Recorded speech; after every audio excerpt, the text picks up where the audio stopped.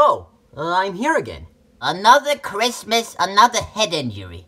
Christmas? Already? I could swear it was just Halloween. Well, it's Christmas. Everyone is celebrating. Well, everyone except you. Whatever. I'll get back in time for the celebration. What do I gotta do? No, wait, let me guess. I gotta review a bad piece of Christmas-themed media. What? No, I don't think you understand. You're dying.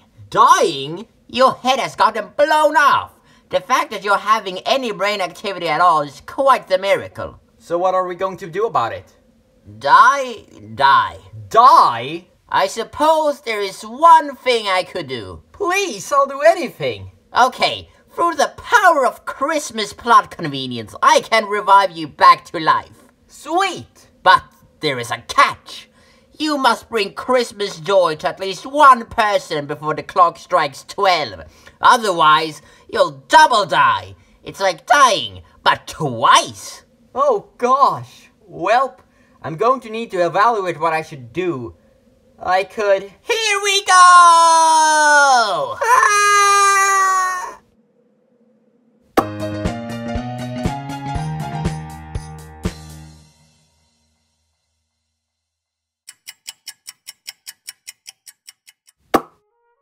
Welp, better start spreading that Christmas joy. Who can I even spread Christmas cheer to? Well, there's Austin. I guess he'll have to do.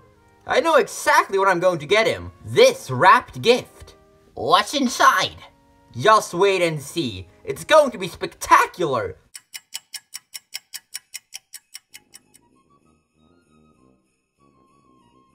Merry Christmas, Otis. Yeah, whatever. Is Austin home? Oh, Otis, didn't we kill you? Well, not quite. You're just in time to watch Shrek the Hall with us. I'd rather die. Is there anything else I could do for you? Anything I could do to give you a little more Christmas cheer? Nope, I'm as jolly as you can be. Is that so? Yup.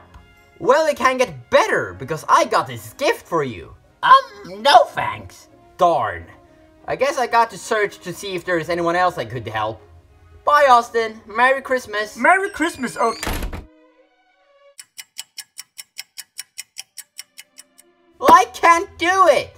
Do what? Spread Christmas cheer. Nobody wants the present. Nobody's letting me make them happy. And if I can't make them happy, how am I meant to make myself happy?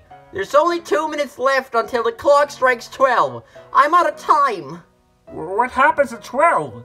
Is there anything I can do? No, Eddie, but thanks. Here, take this. Merry Christmas.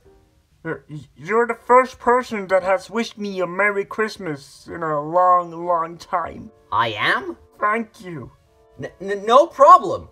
Aren't you going to open the gift? No. I don't care what's inside.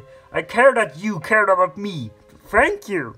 Would you say I've given you Christmas cheer? Well, that is a weirdly formulated question. But yes. Great job. I'm glad to hear that.